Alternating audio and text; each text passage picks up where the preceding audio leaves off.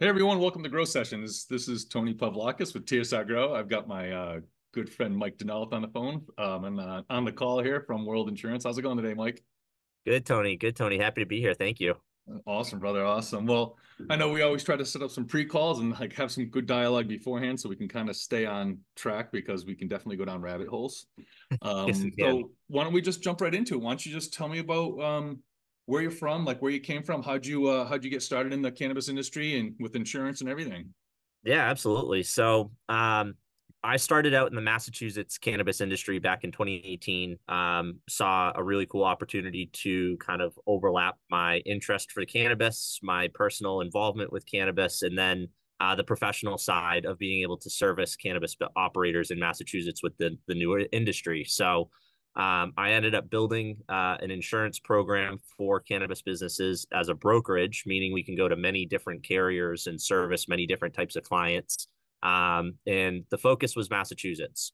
At the time, the agency was growing, and we started looking at some more national opportunities. Vermont, New Mexico, and Florida were all of interest and kind of got me integrated more into the national atmosphere surrounding the cannabis industry.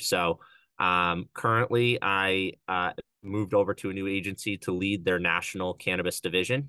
So I'd have a team of agents that work with me in various parts of the country, all looking to start their own cannabis books of business. And I'm fortunate enough to work with them on best practices, how to work with the different cannabis operators that we all serve, and build a really strong network throughout the country.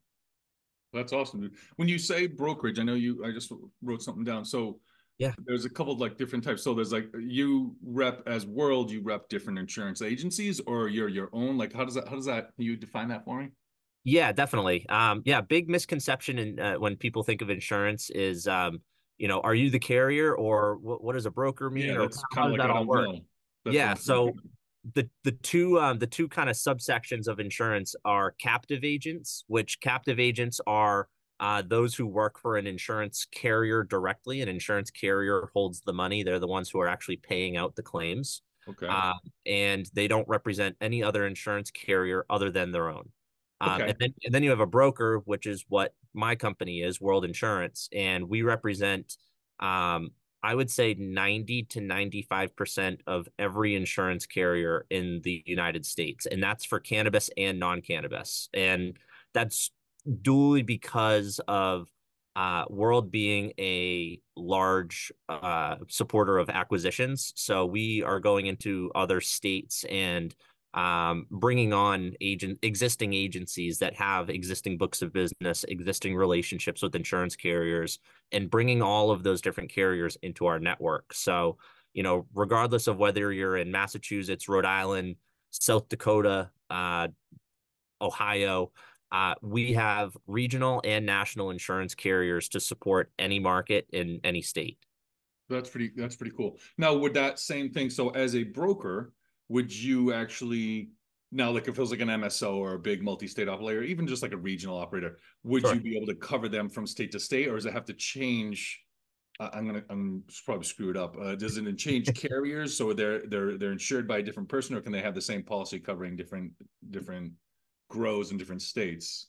So at this point, a lot of the insurance carriers that service the cannabis industry are national carriers. Okay. Most are based out of the West Coast. We're starting to see some pop up in the Midwest, but and then some of the regional carriers here on the East Coast are starting to get involved with, uh, kind of dipping their toe in the water per se. Yep, I can see Um, that. but but yeah, I mean, if we're talking about a multi-state operator and they're in, let's say, 5 or 6 states, all 6 states and all operations, whether it's retail, cultivation, delivery, labs, extraction, all of those can be actually on the same package. So they can all be with one carrier, one policy, one finance agreement.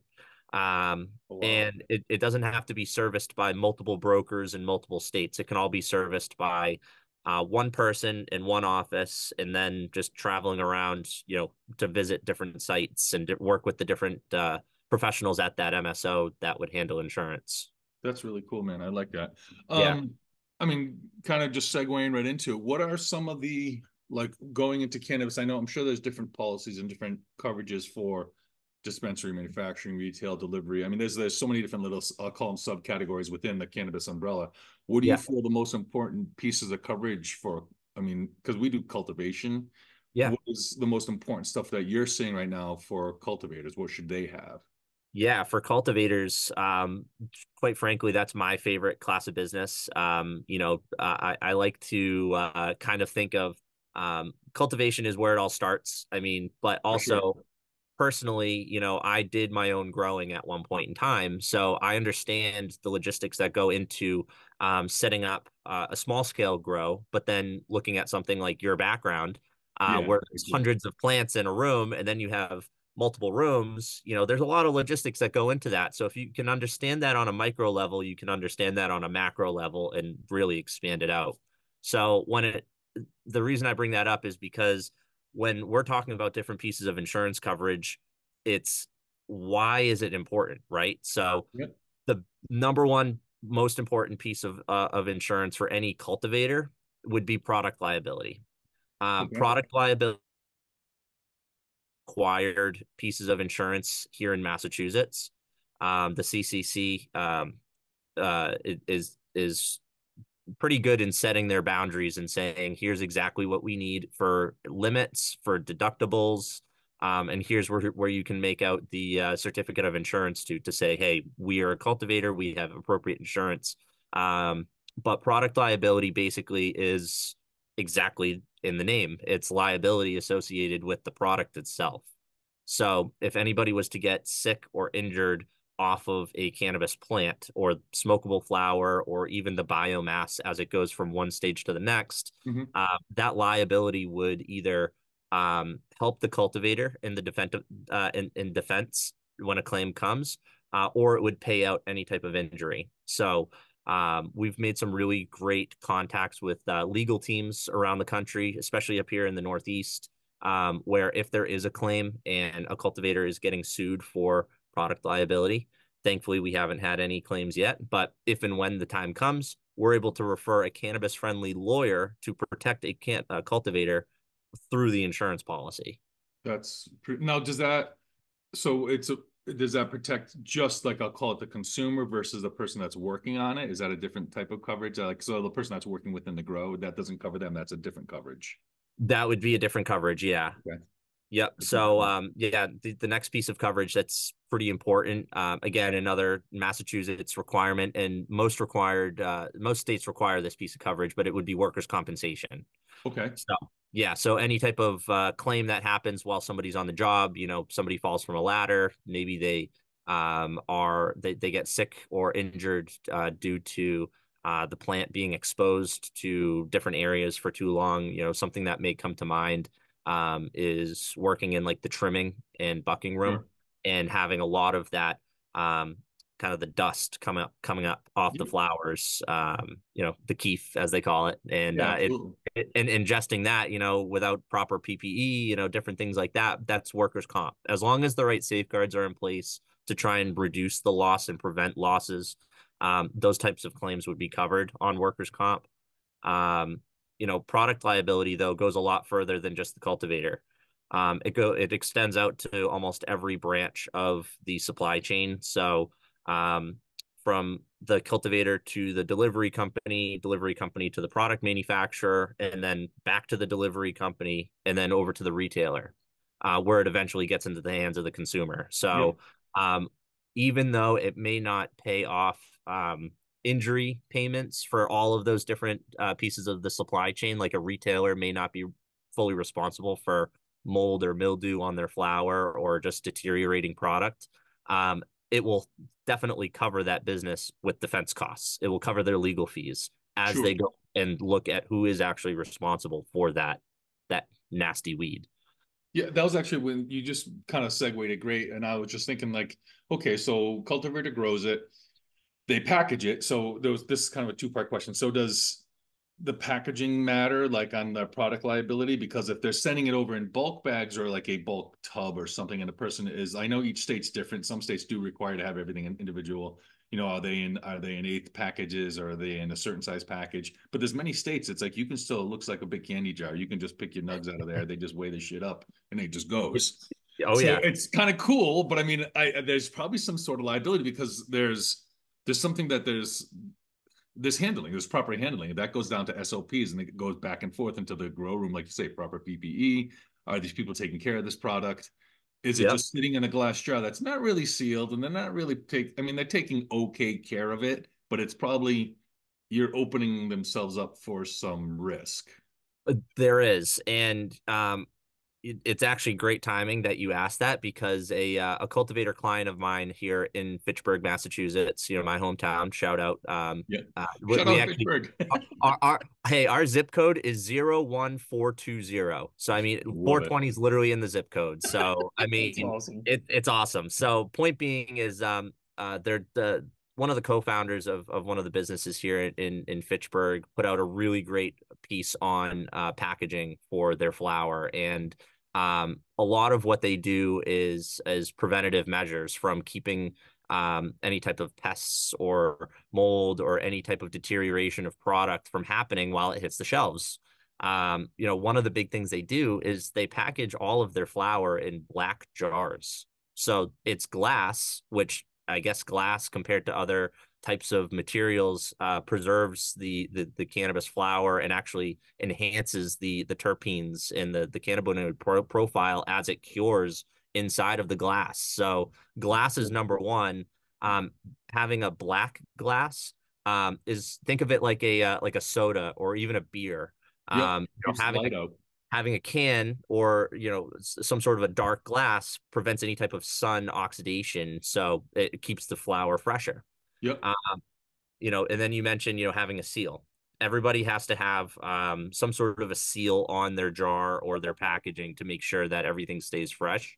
But this is becoming more mainstream. People are finding more renewable ways to say, okay, if we dispose of these after they're opened, they're not just going to go in a landfill. They're going to find something that's a little bit more eco-friendly. But Yeah, can they be recycled? Can they be, if it's even if they're using a plastic, can they grind it down and use it for the decking or it, whatever, chairs?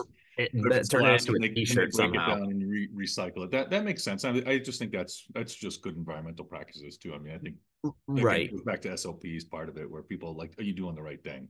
Right. But point being on why I bring up some of those points is they're all preventative measures. So once the flower actually leaves the facility after it's harvested, trimmed, dried, cured, and packaged, they know that, and they've been pretty consistent with their reviews throughout the last year that every time a consumer is buying their product, an eighth or so from a dispensary, it's always fresh. So, but Right. Is there any insurance? I mean, I might just be going down a rabbit hole, which is my life.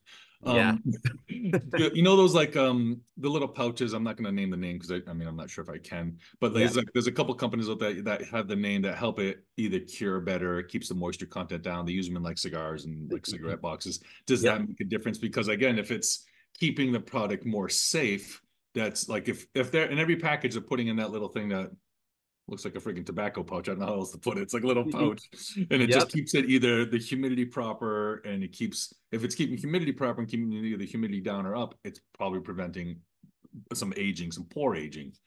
So I bet you that's a big thing too. If they're doing the right thing. Exactly.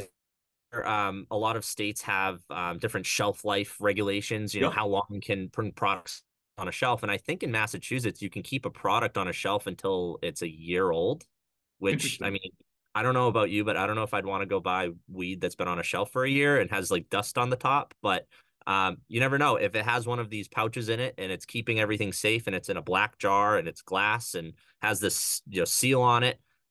Hey, it may still be good, but we're still so new into this whole industry with all these new products that are coming out. Yep. We're gonna start seeing a lot of this data come through to all of us. I would say within the next couple of years, but That's cool. data drives our entire business, man. We can't really um, give out insurance unless we know what the risk is and have data to back it up. So with examples like these and data that is going to be coming in over the next few years with different scenarios like this, we'll be able to better adjust our rates and probably provide better coverage. Or like we were talking about earlier with the big national insurance carriers versus the regional carriers that are not really getting Mhm. into the game yet. Data like this, where we can show products being kept more carefully and a higher quality over a longer period of time. Those are the different data points that will convince regional carriers to give out standard insurance policies for legal cannabis businesses. So They have data um, for behind it, which is yeah, they'll be important. classified like a restaurant or an auto body shop, one, two, Yeah. three Main Street instead of being kind of this, the black sheep of the family. Oh, It's terrible. one of those things where, data is driving us to a point where this will become more normalized. And I mean, over the last 6 years, give you a perspective on premium here because these numbers are pretty crazy. Um, Picture I'll use a single location dispensary just as an example, just for the Okay. number's sake. Um, Back in 2018 when I first started out in the cannabis industry, and we had to abide with the CCC insurance regulations, which is general liability and product liability. So two different pieces of coverage with $1 million per occurrence and $2 million aggregate over the course of the policy term, meaning you can make two $1 million claims, you can make four $500,000 claims, whatever the case may be. You have up to $2 million. And the deductibles for each of those pieces of coverage cannot exceed $5,000. So very specific in their regulations. Back in 2018, that coverage was about $20,000 for Hmm. for a single location. And that's Now per year. that's per year. That was back in 2018, towards the end of 2018. So as you can imagine, all these new dispensaries are popping up, Oh God. But by the way, those insurance requirements in Massachusetts go for every single cannabis operator, whether you're a cultivator, delivery, lab, everybody has to have those. So everybody's paying 20,000 at a minimum. Oh my God. Now we just did a quote for a small operator here in Mass. They're just getting started, so they're at minimum premiums, which is a great example. General liabilities coming in right around 500, and product liabilities coming in right around $2,000. So 500 a year and 2,000 a year. Yeah, so we're at $2,500 versus 20,000. See, that's pretty awesome. But I mean, again, I think that just like knowledge in the industry, like anything, like knowledge is king, and data is king. So they don't know. So there is the fear. And I mean, I always kind of like parlay it or segue it into, with like a funding situation, or because if they don't know, like how, like it's that risk. Like there's people that will they'll take a risky play in the industry, and other people like not touching it. Like they're like, you could be running everything like a true like corporate business, which most of them are getting there, but some people aren't. They're still kind of in this legacy world, and they're just going to try to sneak around and do wonky shit. But Right. it's still like I think that people, the knowledge has come around a little bit better. The policies they're starting to understand it, that although they are, we'll call it risky, it's probably no riskier than a liquor store. I bet you It's the liquor really store not. costs more because I mean drinking and driving and stupid stuff. Right. I mean, every liquor store, every restaurant that serves alcohol, they have to have a liquor liability policy. Exactly. Dispensaries are kind of weird because um, they don't really have the same type of cannabis liability, in terms of, uh, being under the influence. But, True. your insurance costs are still triple, quadruple what that of a liquor store is. Yep. So when we look at the actual security, arguably, dispensaries are more secure than a liquor store. I Oh mean, God, yeah, I, dispensary like I, grows like stuff. I would love to see somebody make an argument for the other side, but Yeah, I no, like no, yeah, not that's just not not even happening. close. So we covered product liability and workman's comp. What is like a third or fourth? Are there more? Are those the two most important? I would say commercial property is very important, and the reason why I say that is because it has a lot of subsections, and this is actually where TSR Grow comes into play, and where Sure. I've actually seen a lot of equipment manufacturers and equipment leasing companies. This is kind of where their playground is per se. If you want to kind of make the connection between a cultivator and an equipment company. Okay. So one of the biggest subsections of commercial property is either your inventory, your crop, or your equipment. Any of those three will be your largest piece of coverage, unless you own your building. As you can imagine, these buildings get pretty expensive. The Oh yeah. larger you go, and how updated they get. So, but when it comes to equipment, this is something where everybody can insure their grow lights, their watering systems, their racks, their humidifiers, their security HVAC probably. systems, They have to do your their HVAC. HVAC. That's a big expend too. Yep. So all of that equipment that you have in your grow facility, that's all scheduled out specifically on a cannabis specific insurance policy that says cannabis grow equipment. Interesting. So, Does that and go, does that cover like processing equipment too? Like, so if someone is doing like extraction and doing like cold water hash and all that stuff, so you can get a policy that covers your equipment in case, so like the coverage, would it cover like failures or product failures or what does that cover? I mean, it's yeah, probably so it would cover standard losses, fire, wind, hail, snow, theft, flooding. vandalism. What's that?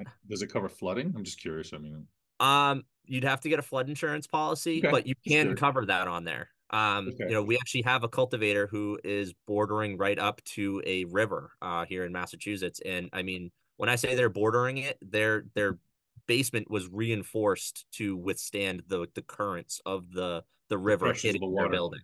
Well, Uh, I mean, you bring up a good point because they put a lot of these grows to, let's be honest, there's a lot of old mill buildings here in the Northeast, go New Jersey, New York, North, yep. and it's probably in a, lack of better words, a depressed area. And that's where they're kind of like trying to do like an urban redevelopment of these buildings or try to repurpose them. So they're like, hey, listen, let's dump all the cannabis places over here in Holyoke on that little island of, and there's water everywhere because all those old mills ran on water.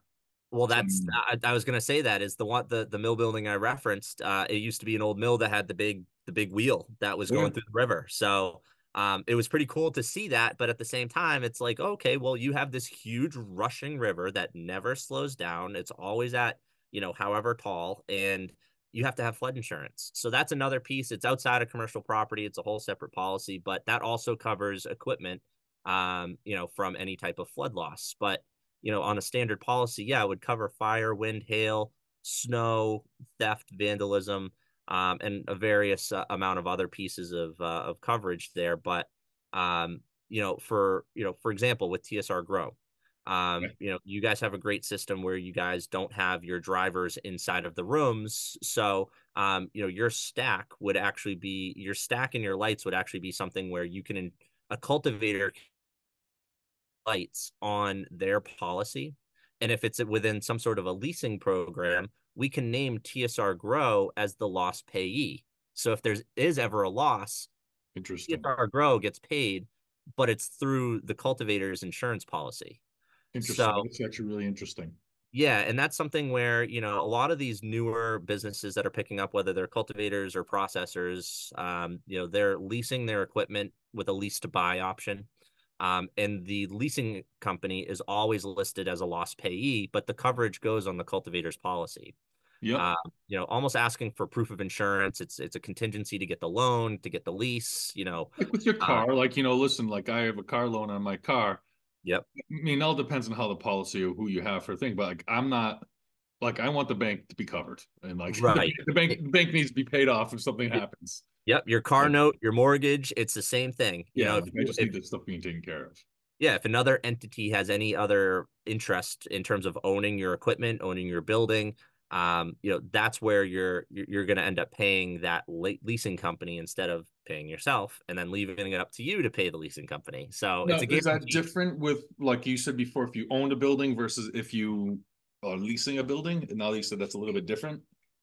So kind of, because when you're leasing a building, you have a landlord, and Yep. what I'm starting to find out is a lot of folks are common owners of their building and their grow facility or their retail or whatever it may be, but it's through different businesses, so it's two separate entities. So when you're talking about a landlord has a policy that's called a lesser's risk only policy, and that's the lessor or the landlord insures the structure of the building, kind of the bones of the building per se, as well as any common area liability. So think of hallways, elevators, parking lots. Yep, yep, That's where the landlord's going to be covering their butts. And I mean, a lot of the time, these folks have triple net leases, sure. and in that is including insurance costs. So, although we have a separate insurance policy for the landlord, the cultivator still pays it. So that's included in their monthly fees. So, Keep on taking them another deep. added cost. Just add another added cost to the cultivator or the business owner for cannabis. Exactly. Just keep chipping away at that overhead, And everybody thinks that it's like the Green Mile. They're like, oh, they're making zillions of dollars. They're like, are they? I'm like, dude, I'm like, you don't even understand the costs to run this thing.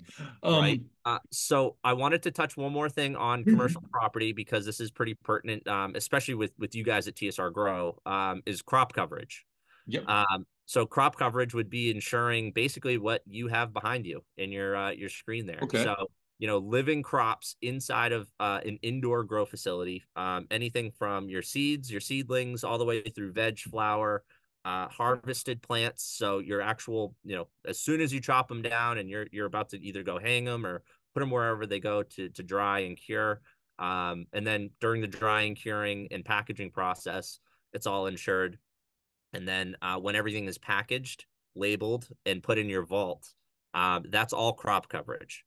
What Now, about like the growing side of it? So like if there's, I mean, I get it. Like there's at some point the person has to take some responsibility, the business owner of a cultivator. Like if I'm not a good grower and I'm running, there's a big investment into planting everything and popping seeds and making clones and having moms. But right. if you, I mean, I hate to say, if you're not a very good grower and like the shit's just failing, that doesn't really does that. It's probably hard to ensure that because it's there's like you're taking on some of that risk. Like, hey, listen, you're just not good at it. I mean, I hate to say it. Yeah, and you know what?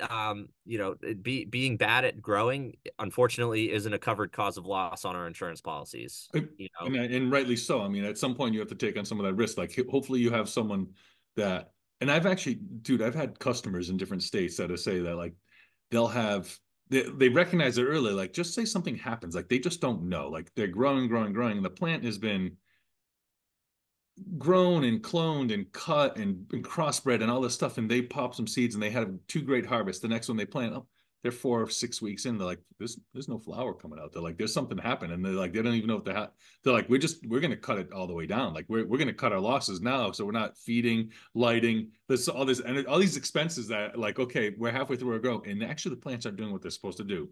If we can't fix it in these amount of days, that's it, man. Like let's call it a day. Like let's replant this because we're gonna spend. I'm like you can figure it out, especially with our system, like with the power. But like your nutrients, your water costs, your utility costs for HVAC, all of a sudden starts stacking. Like every day, it's costing me this amount of money. If I don't think I'm gonna get this harvest, I need to just fish or cut bait, baby.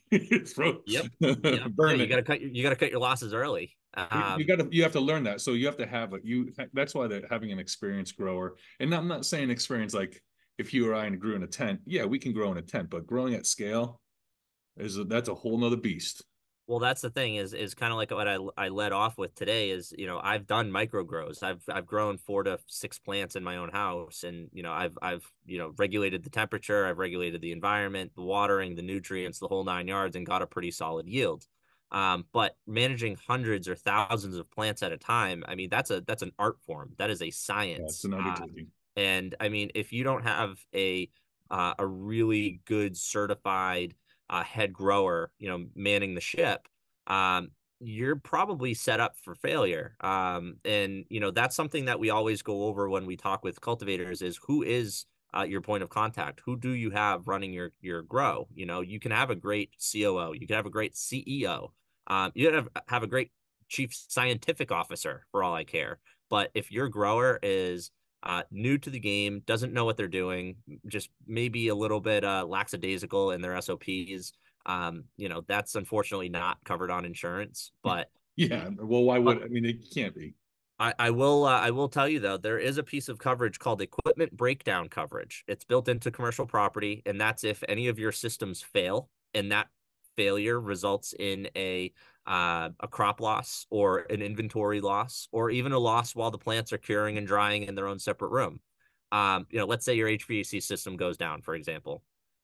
You are, as long as you have maintenance contracts in place on your equipment, every 6 months, every quarter, every Yeah, year, whatever it whatever is. it may be, as long as something's in place, you will have coverage for those plants. Okay. You'll have coverage to fix your HVAC system, no problem. But because your HVAC system went down, you just lost, a, Yeah, it a whole was. yield. You just You lost. should keep the maintenance package going because like you just lost hundreds of thousands of dollars versus, hey, listen, I got a small payout to fix my AC for 40 grand or 20 grand. Exactly. And we just put $750,000 worth of spoilage coverage in on that equipment breakdown section for a cultivator. I think it was like $100 for the year. Yeah, so like it's very important to have it. Speaking about like different, like we're talking about insurances, and every state I'm sure varies. I'm Yeah. sure it's a different coverage because like you were saying before, there's like the state, the state requirements. You started in Mass, you live in Mass, so you really know it. How does Massachusetts differ from other states like regarding insurance? I mean, I'm sure you have to know it, or you have to have that person in that state that really understands the state coverage. Yep. But like, how does Mass differ from New Jersey? Yeah. So, good example for Mass versus New Jersey is Massachusetts has specific liability limits, like I told you earlier, Hmm. that every single licensed operator needs. Okay. Um, Now, New Jersey, on the other hand, they don't have any piece of coverage spelled out um, through their cannabis board.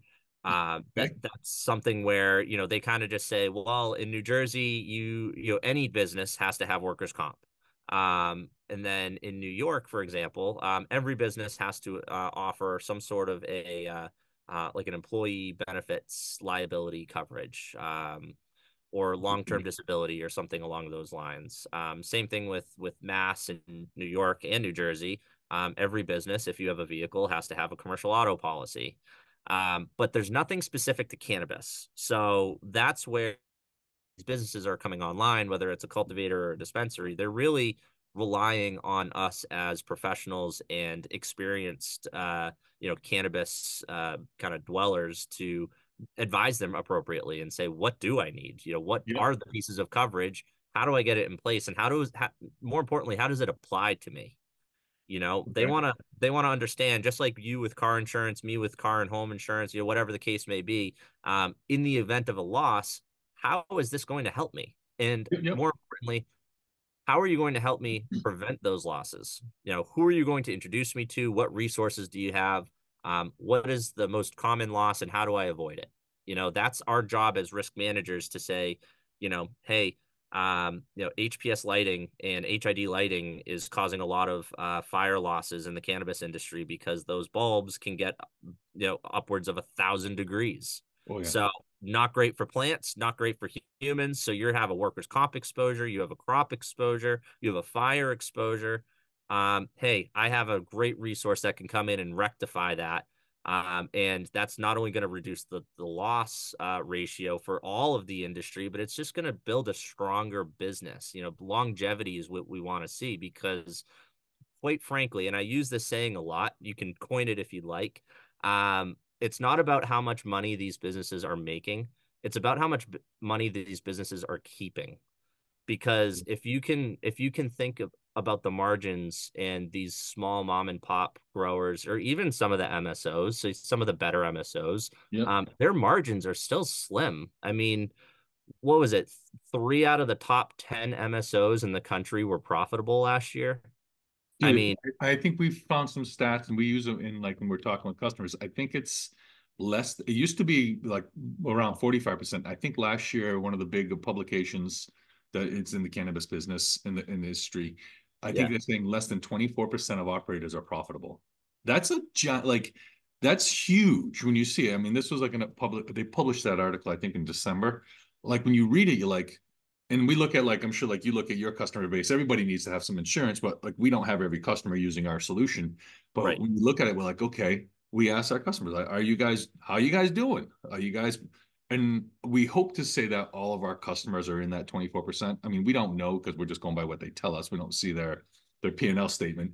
But Right. if they're still operating and they're still successful and they seem to be expanding and growing and doing the right things, they're probably within that 24% because there's so many of them out there that I've sat on some calls, like I've just like logged in, I signed up for some of these things and sat on like a board meeting call and listened to hey, we only lost 81 million last year, down from 90. So we made 10 million. Like you didn't make 10 million. You still like, we are at You're 90 down net million. We only 70. lost 80. I'm like, dude, I don't know. I don't know. Like you didn't make, you lost 10 million less this year. Yeah, yeah, yeah. I'm not a genius. I already know that, but I'm like, I listen on these things. I'm like, am I oversimplifying it? Like fucking apple pie and oranges? Like, am I just A loss is a loss is a loss. I mean, still it's one of these giant? things where, if you're losing money and you're bleeding money year over year, wouldn't you want to find solutions that actually help you out? You get you back into the black? I mean, Be profitable. You can't just keep on bleeding it. And you try to explain that to folks, and some people get it, some people don't. But it is what it no. is. No, but yeah, that's kind of what we're seeing in the different states is we're getting relied on very heavily to advise them on hey, here's what your state is requiring. It could be as simple as a surety bond that shows the state that you have cash if your business goes under, to pay for your licensing fees and whatnot. But then Massachusetts is one of those states where they have very defined laws that say here's exact liability limits, exact deductible limits. We're not overly concerned as to how much it costs, but we do need to see proof that you have those pieces of coverage and those deductibles in place.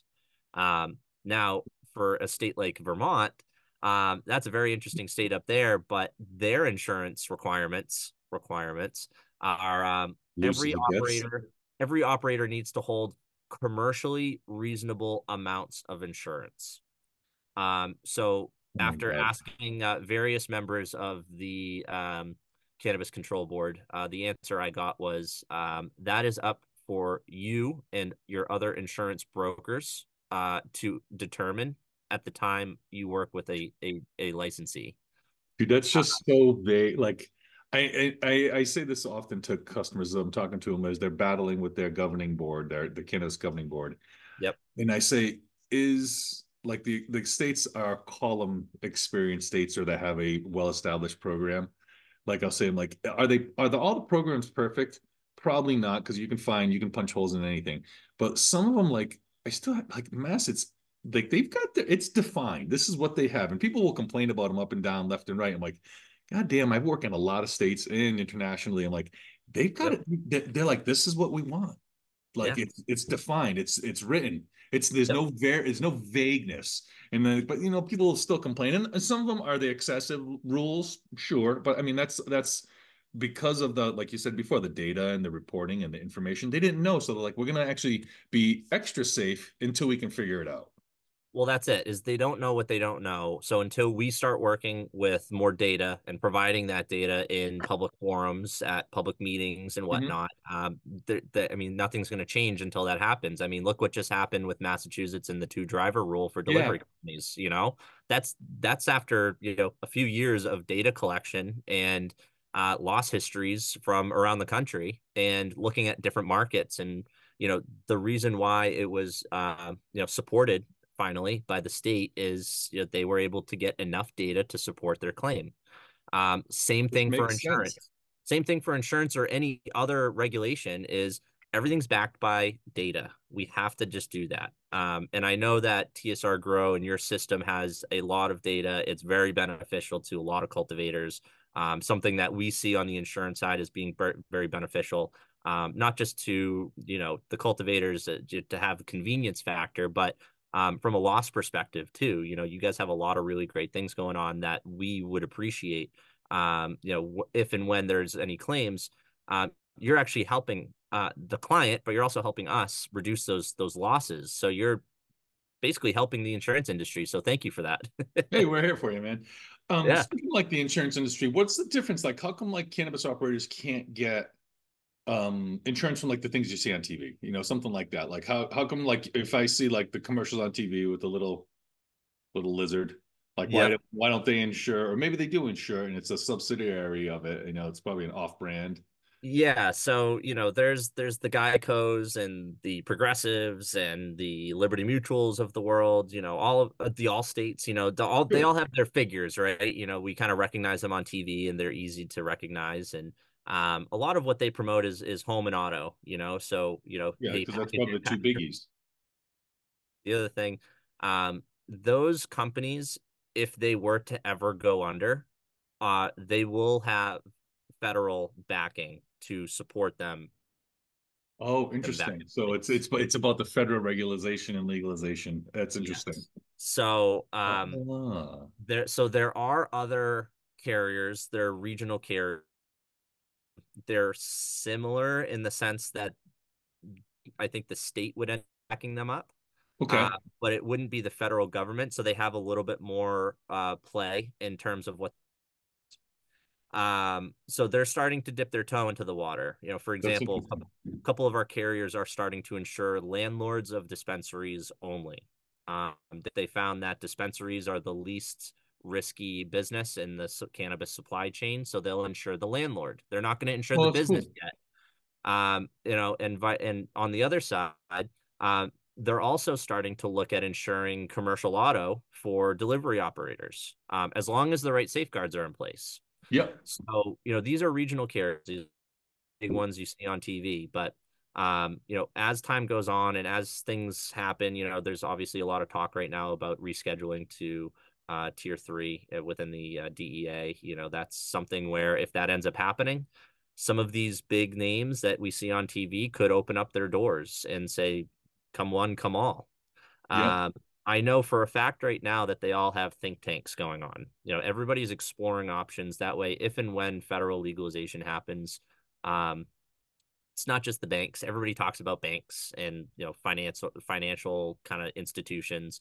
Um, Insurance companies are also at the forefront of this whole Safer Banking Act because we are also financial institutions.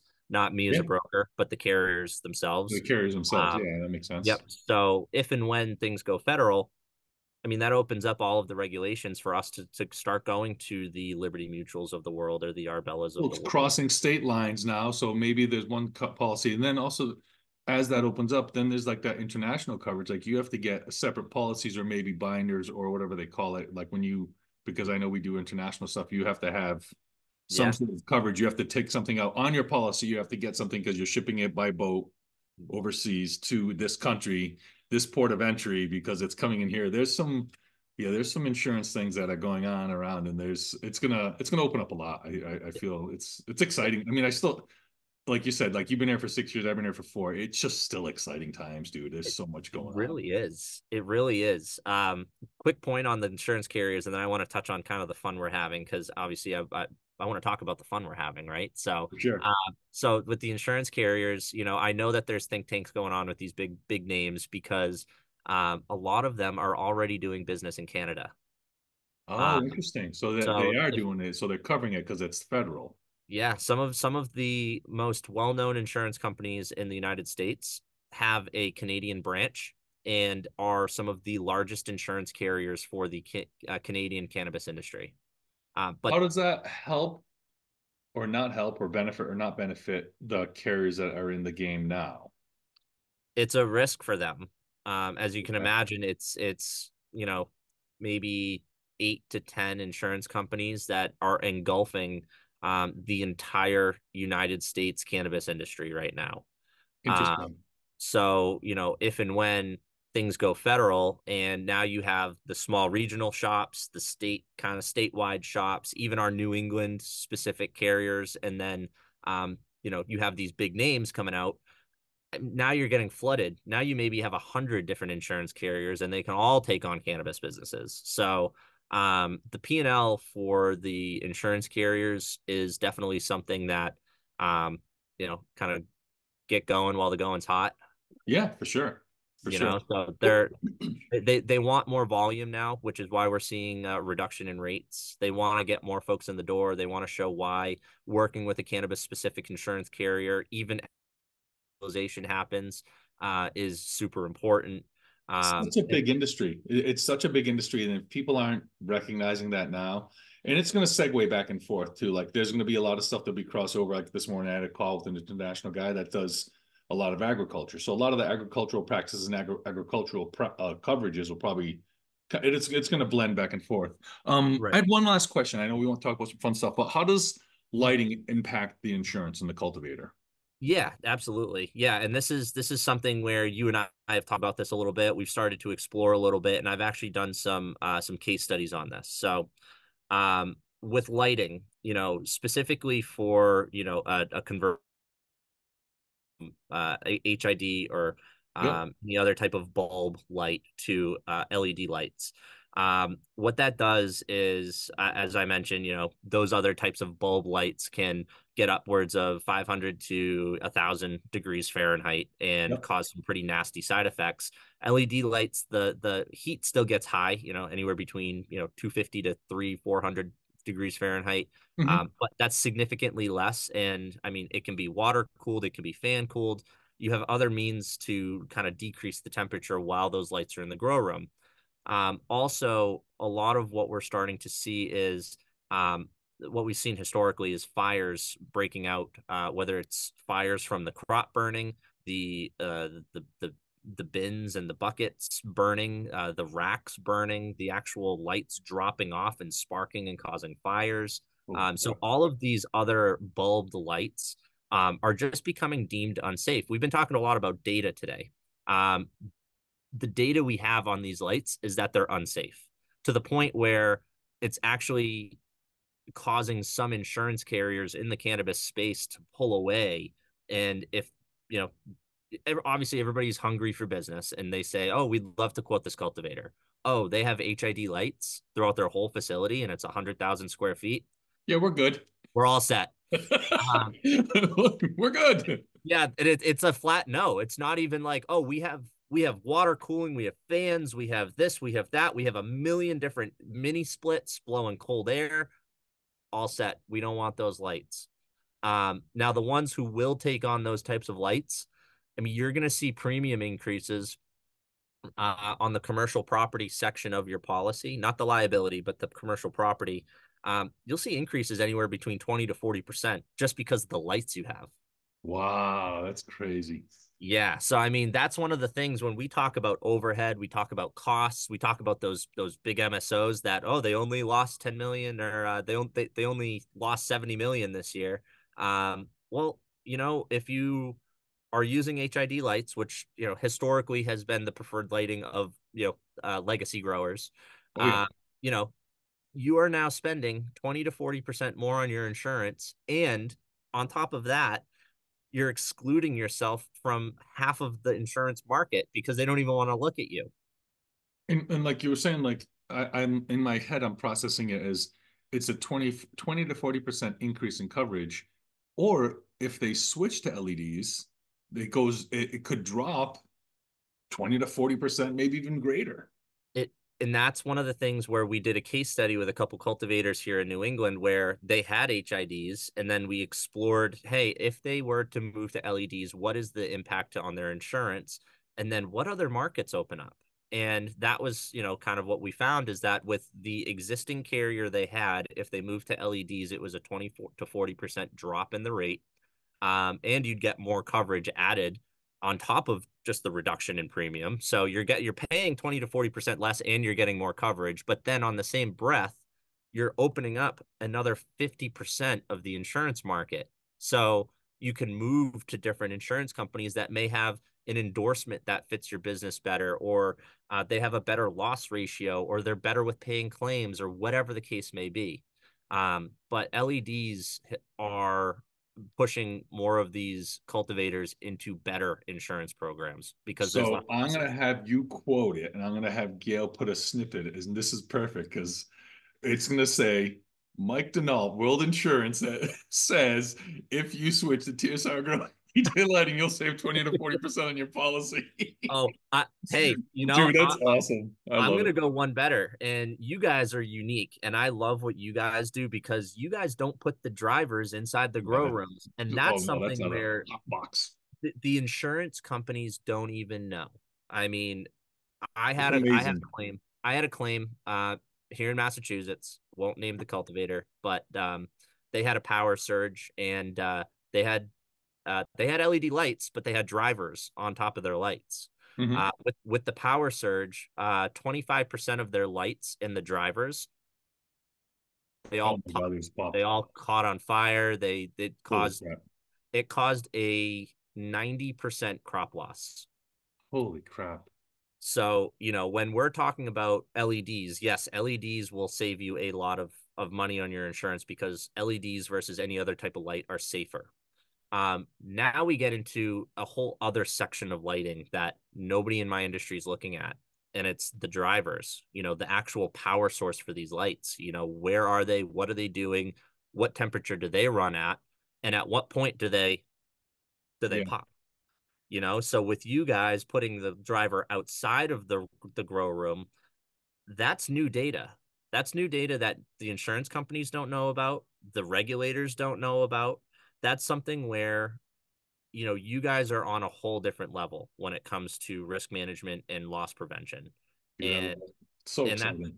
yeah, and it's something I'm excited too because we want to see our clients succeed. We don't want to see them have claims. We Of want course. to see them on time. That's awesome, man. Well, Mike, this has been awesome. I know that we're coming up on the hour Yeah. timeline. I know you and I could chat for a while. Um, I want to thank you for coming on the show, but how can people get a hold of you? I know Gail will post it and we'll have it, like we'll have an image for it and like how to get a hold of you when we do all our postings. But what's an easy way for people to get a hold of you? Is it Instagram? Is it through a phone number? Is it through a website? Is it an email? Yeah, absolutely. So people can go to my LinkedIn. I'm always Okay. available on LinkedIn. I'm also on Instagram. Mike.DeNault is my handle there. And then if you want to go to our website, that would be, I'm just pulling it up for you right here. Worldinsurance.com. Yeah, I believe it's worldinsurance.com/ cannabis. Okay. And that should get you to the page. You'll see my mean mug on there. And you'll Love get it. a whole bunch of information on our cannabis program. And then there's a, reach out kind of section there where you can get in touch with me. This is great, man. Well, thank you so much for your time today. I mean, and insurance, like you and I've chatted about it, like in like most people's mind, insurance isn't exciting, but when you start really thinking about the benefits of like having the right insurance and talking to the right person that's super knowledgeable, it's not just like, hey, listen, we have cannabis coverage, but they're not giving you the why. I I love it. I love chatting about it, dude. But thank you Yeah. so much for coming on the show today. Everyone, this is my good friend Mike DeNault from World Insurance, and reach out to him if you have any questions or need something answered on your policy coverages. Thanks, Tony. Appreciate you Thanks, having me buddy. on. All right, I'll talk to you soon.